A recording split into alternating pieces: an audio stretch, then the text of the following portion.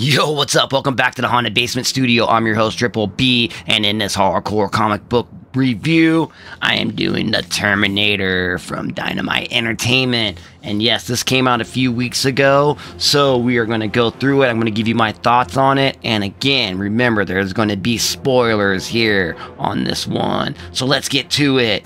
So the book starts off with a Terminator landing down on Earth, and there is a narrator saying how much time we got. We never know, and sometimes time moves slowly, and sometimes time moves fast. But remember, there's always time behind you, and there's always time in front of you.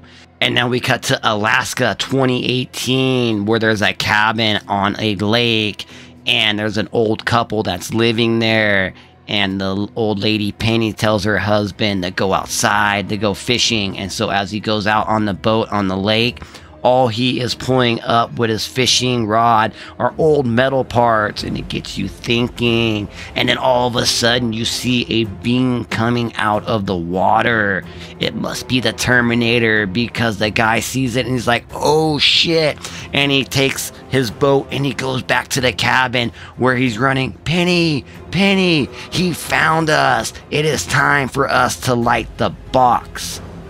And now Penny yells, Harper, I don't know what to do. And he grabs her. He's like, you do know what to do. We just gotta stay calm. We need to light the box. And as he opens up the closet door, he grabs a gun, a rifle. And as Penny is lighting this box, it looks like she's gonna set the cabin on fire. And just about the time that he grabs that rifle, the Terminator walks in through the front door. And then Harper grabs the gun and he puts it right to the Terminator's head. And he blows it off. And all the skin from the Terminator goes flying off. And he's left in a metal form. And as Penny lights up the cabin on fire, the Terminator grabs Harper by his face. And Penny says, what are you doing to him? As the whole cabin starts to set on fire. And then we're going to go back to 1978, where Penny and Harper are living in the city. Harper and Penny are now in a hotel room, and are saying, ever since we got married, the world has gone to hell. There has been a nuclear war that is going on, and there is somebody that is chasing them from town to town. Every time they get away, this person finds them, and they don't know who it is. They like, he can't be working for the government, but we don't know why he keeps on chasing us. He's already killed our parents, and he's killed Penny's brother. And then Harper says, well, we need to leave this town. We're gonna go head for Seattle, and we gotta make sure that we cover our tracks so that he does not follow us there. And as they get in a cab to take off, you see the Terminator, and he goes into their hotel room and he rumbles through their garbage, and he finds a receipt that says Seattle. And now Penny and Harper are getting onto the plane. And right as they get onto the plane, they start to take off down the runway. But the Terminator appears. And they're like, oh my god, there he is. What are we going to do? And Harper says, this is what I'm going to do. And he takes the plane and he runs right through the Terminator. But they just think it's a normal guy at this point. And as they start to ascend up in the air, they're like, thank God that we finally got rid of him for good. But all of a sudden, the Terminator's there with his metal hand, and he's holding onto the door, and he's trying to break into the plane. And Harper says, man, we ain't going to be able to fly much longer if this guy is still on the plane. But the plane goes up and the door breaks off, and the Terminator goes falling down to the ground, and he lands into like the ocean. And then they get away. And then now we fast forward back to 2018 with the house burning, and Harper and Penny are inside as they burn this place to the ground with the Terminator in it, and they die. End of the story.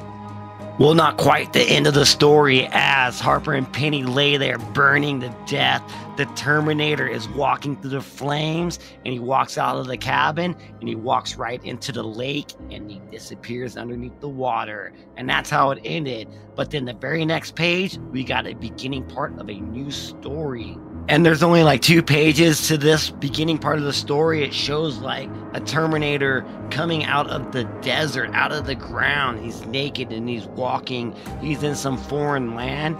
And then it shows him like getting hit by a car. And then his eyes look at the person that hit him in the car, and it starts scanning who that guy was that was driving.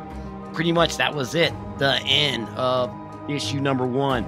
So kind of strange for me that issue number 1 almost felt like a one-shot, except for the last part where they're like, there's another story.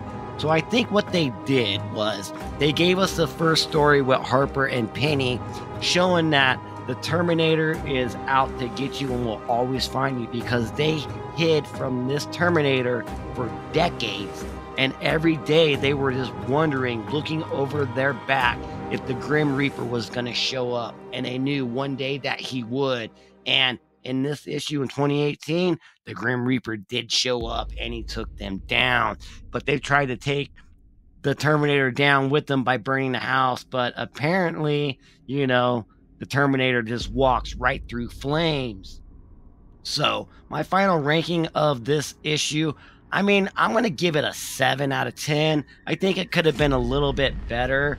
The art in it was okay. I like the story, I guess. The story was nice and quick, a one-shot. But, like, I'm expecting an ongoing series. But maybe they just threw that one-shot story at the beginning to let you know who the Terminator is and be prepared for what's coming next. So I'm hoping for the latter on this one. I'm thinking it's going to get better with each issue, because I just pre-ordered issue number 4 and I haven't even received issue number 2 yet. But hell yeah, thank you all for joining me, Brent Bromberg, Triple B, in the Haunted Basement Studio, and let me know in the comment section below if you want me to do issue number 2 when it comes out, The Terminator from Dynamite Entertainment. This is written by Shalvey right here, so we're gonna, let me know down in the comment section below. And let me know if you like this fast review that I did, because it's a little bit different from what I usually do. And you guys remember one thing, you keep it hardcore comics. Later.